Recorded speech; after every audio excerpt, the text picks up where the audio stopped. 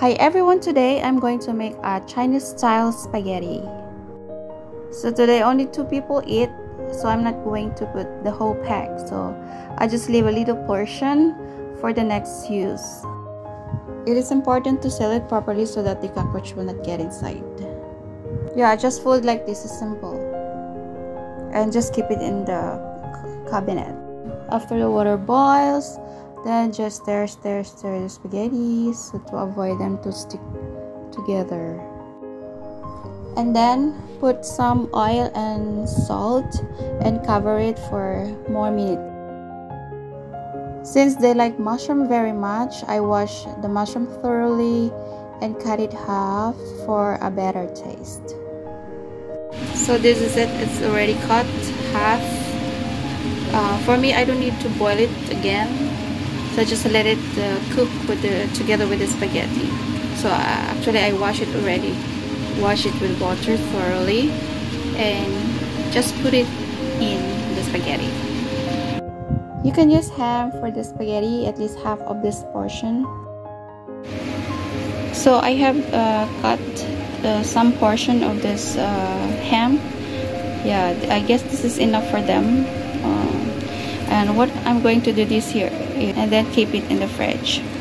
Don't put it back inside this can because it's already open, so it is not safe.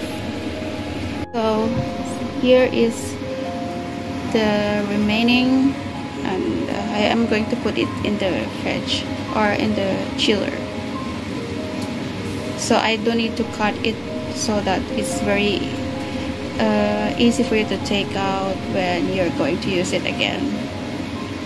Here, you can put here.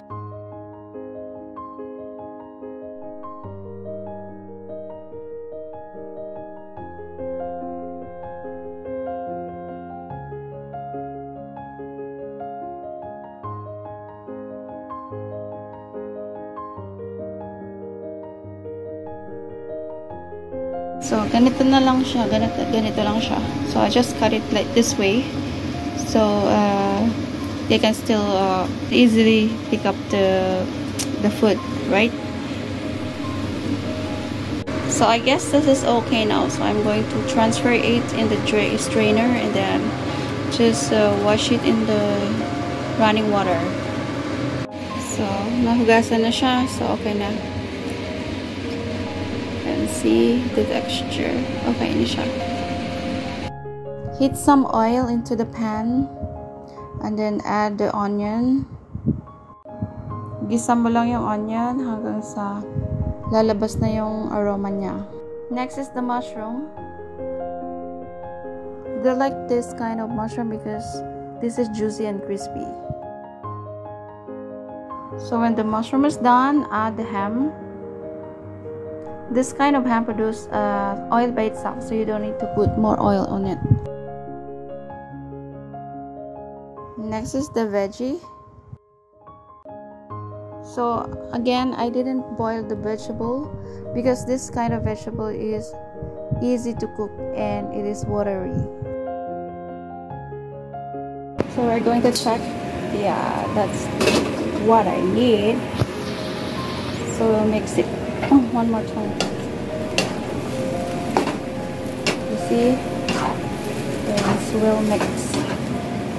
So next is we're going to put the final touch. The final one, the final ingredients. No, it's not the final ingredients, but the noodles itself.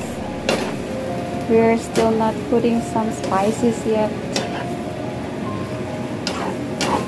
So just mix it like this.